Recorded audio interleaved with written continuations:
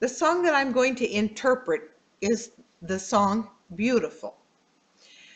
I'm right-handed, so most of my signing will be done with my right hand. That's my dominant hand, and my non-dominant is my left hand. To start with the word beautiful, you're going to use your open 5 hand. It's going to circle your face, come to a pinch. Now, because this beautiful means just really gorgeous, it's going to be a shake of the hand. On top of it is called a gloss. So you're going to shake your hands like, wow. Jesus.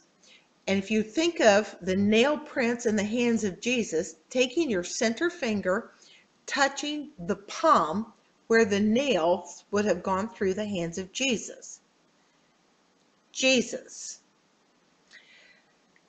Makes, and you're going to use the S formation with both hands, and with the thumbs toward your chest, it's going to be like a pounding, like you're making something. You're going to pound, twist, and pound again. Makes. Things. If you lay things out in front of you, you're going to be pointing to those things. Things. Of. Finger spell O-F. There are just some words that you're going to have to finger spell. Of.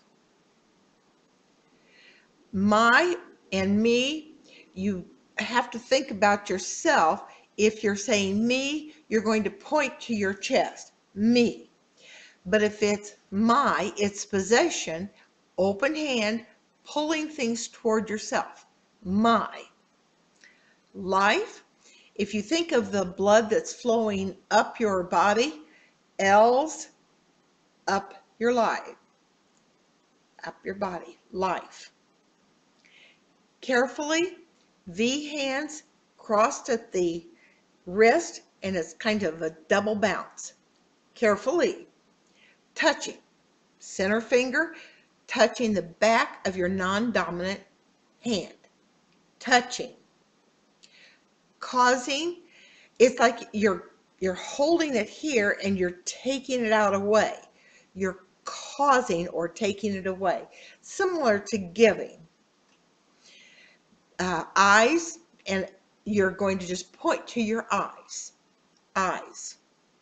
See the V hand, like for vision, take it from your eyes and come out. See.